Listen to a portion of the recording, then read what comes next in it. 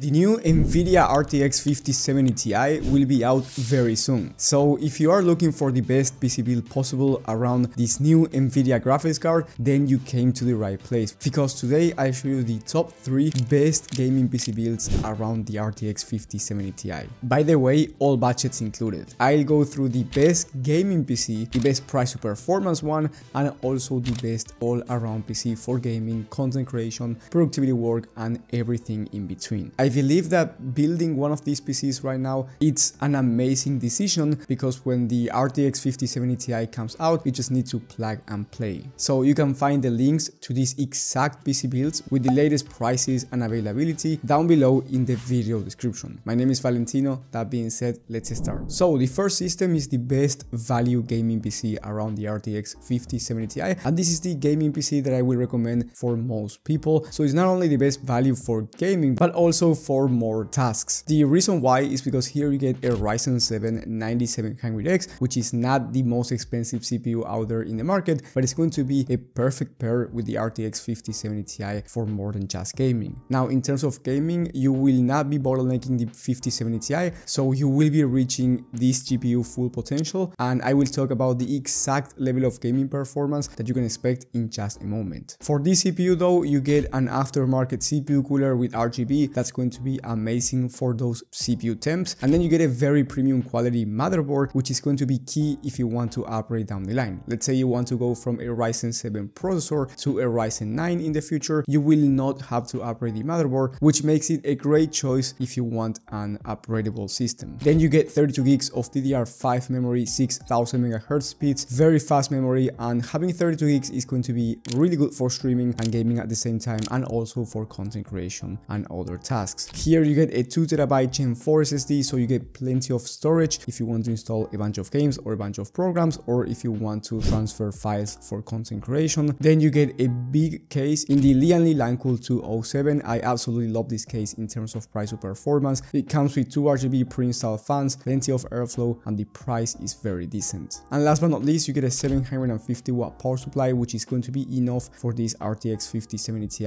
and Ryzen 7 combo. Now, in terms of the exact level of gaming performance, well, of course, it's all speculations right now, because the 5070 Ti is not out yet, and of course we are not going to take into consideration the numbers from Nvidia when comparing two graphics cards, but when taking into consideration the DLSS4, which is the new technology that Nvidia is going to have. Now, that technology might be amazing, but it doesn't represent the native level of gaming performance of the 5070 Ti. Now, it seems like the 5070 Ti is going to be around 36% faster than the 4070 Ti, which means that it will be slightly faster than the RTX 4080 Super and RX 7900 XTX, which means that at 4K resolution, the FPS average will be around 99 FPS, which is insane considering we are talking about 4K high to ultra settings in high demanding titles. Now, if the 5070 Ti ends up being slightly slower, it's going to be very similar in terms of performance compared to the 4080 and 4080 Super. So still 90 plus FPS on average at 4K, which is a very high number. So if you're looking for a gaming PC to play at 4K, the best value PC here is going to be amazing, and also for 1440p, of course. I mean, the 4080 Super was able to average over 140 FPS at 1440p high to ultra settings in high demanding games, so we can expect around the same number from the 5070 Ti, or even faster. So in terms of gaming performance, you will be getting top tier performance for both 1440p and 4K resolution gaming. And the best value PC on this list is going for around $1600 USD by the time of filming, which is a very fair price considering the level of gaming performance that you are getting at 4K. I mean, if we get about the same level of gaming performance as the 4080 Super, then you are buying a gaming PC that's going to cost you at least $300 to $400 USD cheaper than gaming PC builds with the RTX 4080 or 4080 Super. So I really like this value PC, and this is the one that I recommend for most people. But that is the keyword I said, for most people. If you want the highest FPS that you can achieve, especially in high CPU demanding games like Fortnite competitive settings at 1080p, or you want to play other games that require a ton of CPU like Cities Skylines, or maybe you want to play Flight Simulator, then the next system is going to be a better choice, because you get the Ryzen 7 7800X3D instead of the Ryzen 7 9700X. Now, for most games, especially at 4K or 1440p high to ultra settings, and I'm talking about high demanding GPU titles, it's not going to make a huge difference, but for those esports games that require more CPU or the other games that I just mentioned, the FPS is going to be quite different. And again, if you need every FPS that you can get, this Ryzen 7 7800X3D is going to be a better option. Now, keep in mind that the fastest CPU in the market right now is the Ryzen 7 9800X3D, not the 7800X3D. But by the time of filming, the 9800X3D is out of stock everywhere and it's selling for $600, which I wouldn't recommend at that price point, because even though it's faster than the 7800X3D, it's not $150 faster. That being said, if you find the 9800X3D in stock going for around $480, by all means go with that one instead, and I will leave it as an alternative down below in the video description with the latest prices and availability. So I do recommend you checking those links if you want to check out whether or not the 9800X3D is in stock. Now, making this upgrade will make the price go up, of course, and the total price for this system will be around $1,770. So quite more expensive than the best value system, but definitely worth it if you want to play high CPU demanding games, especially at 1080p competitive settings. And also, if you go with this system, feel free to go with a 540Hz 1080p monitor or a 480Hz 1440p one. And then if you want the best all-around PC for the 5070 Ti, meaning that you want top-tier performance for content creation, production work, and then also for gaming, then I recommend you getting the next one, which is the most expensive one on the list, because it has the Ryzen 9 9900X.